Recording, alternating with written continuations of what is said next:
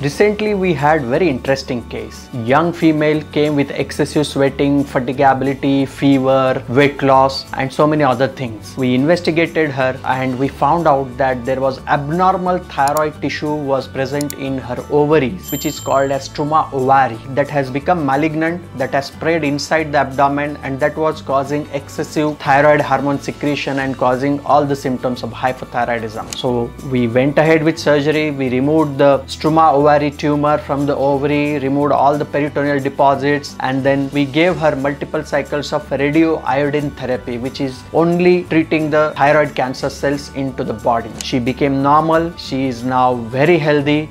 Few mysterious cases, rare cases, they surprise us, but today's best health infrastructure, best expertise, the clinical acumen, we can give best to our patients. Thank you. Like, comment, and subscribe for more health updates.